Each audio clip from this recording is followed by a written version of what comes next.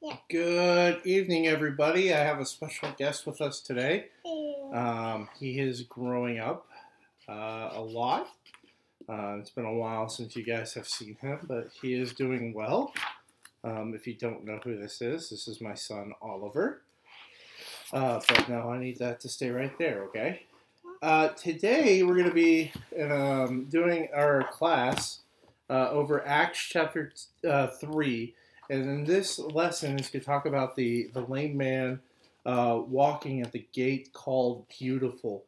And so if you got your Bibles, turn to Acts chapter 3, and we will start there. Starting at verse 1. One day Peter and John were going up to the temple at the time of prayer at 3 in the afternoon. Now a man who was lame from birth was being carried to the temple gate called Beautiful, where he was put every day to beg. From those going into the temple courts, when he saw Peter and John about to enter, he asked them for money. Peter looked straight at him, and as did John. Then Peter said, "Look at us." So the man gave them his attention. Expecting to get sorry, I lost my spot because Oliver put his hand. Expecting to get something from them. Then Peter said, "Silver or gold I do not have, but what I do have I give you. In the name of Jesus Christ of Nazareth, walk." Taking him by the right hand, he helped him up. And instantly the man's feet and ankles became strong. He jumped to his feet and began to walk. Then he went with them into the temple courts, walking and jumping and praising God. When all the people saw him walking and praising God, they recognized him that this was the same man who used to sit begging at the temple called Beautiful. And they were filled with wonder and amazement at what had happened to them. Oliver sees himself in the computer screen and is yelling at himself, which is quite funny when you think about it.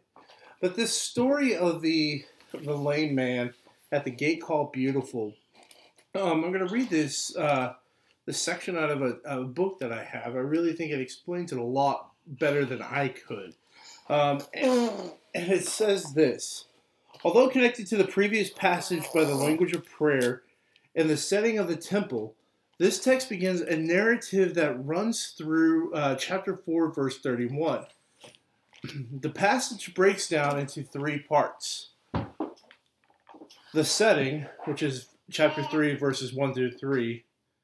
The healing of the beggar, which is chapter 3, verses 4 through the beginning part of 7. And the response, which is the end of verse 7 through 10. The miracle takes place in the temple at the time of prayer at 3 in the afternoon. Luke gives some detail about the beggar who he was crippled from birth, over 40 years old, and carried every day. Oliver just knocked down my second monitor, so apologize for that. He carried every day to beg at the temple gates called Beautiful. Perhaps the ornate bronze door mentioned by Josephus. The beggar sees Peter and John, who are about to enter the temple courts, and asks them for money. Now, I think this is really cool because first off, there's some people who carry him. Sorry, looking at the monitor, not the camera. There's some people who carry him to the gate called Beautiful every day, which makes those people unclean. But what's really interesting is that people think that back then that his parents or he did something wrong, which caused him to have these defects. But Peter is is trying to tell them that this is not the case. And that's why he helps him up here in a minute. But when he asks him for money, Luke's account of the healing begins with Peter's command, "Look at us." After the beggar directs his attention to them, Peter says that he does not have money to give him, which is very important because the whole point of this beggar is for money. And he's not expecting to be healed today. He's expecting to get some money to live off a couple meals maybe, and just trying to do what he does every day. And so he says, look at me, and the man looks at him, and as soon as he looks at him, Peter says that he does not have any money, and I could just feel this man, this lame man, just go, well, why did you tell me to look at you? This is pointless.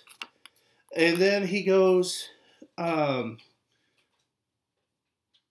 he does not have money to give him. Then Peter adds, but what I have I give you. In the name of Jesus Christ of Nazareth, walk. A prominent theme in this extended account, the name of Jesus refers to the person and power that comes through Jesus, deflecting attention from the doer of the sources of power. We see instances like this where the disciples went out and came back and said that these people are healing people in your name. Is that okay? And Jesus goes, yes, because it's not them who is the healing. It's the power of God that is healing. Deflecting his attention of the doer to the source of the power. The man responds with a burst of activity and thanks. So, again, he's just wanting some money for food and for, just possibly even medicine, but, more importantly, probably food. And he just goes, and now he can walk. And what's interesting is that the text doesn't just say walk. He was leaping and mentioned 3 and 2 times respectively, Ollie found the Nerf guns. Mentioned 3 and 2 times, respectively, praising. The people who recognized the beggar responded with wonder and amazement. These responses contrast strongly with the later reaction of the Jewish leaders, and we'll talk about that in a couple days. But what's interesting is that this section begins a series of passages altering between external conflict of narratives and an internal conflict narrative. The outside danger increases from threats to death within this cycle. Each of the external conflict narratives has a simple structure of a miraculous sign, an arrest, the response authorities, and the results. The only exception to this pattern is Peter's sermon, which is not surprising given Luke's interest in the speeches of the book of Acts. So the book has a lot of miracles that are happening. And in these, there's going to be arrests, there's going to be all this stuff that I just mentioned. But, in this case, people were just amazed.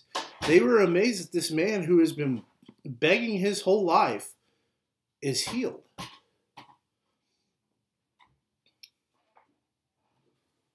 So how can we apply this to our lives? How can we apply this story of the lame man walking to us?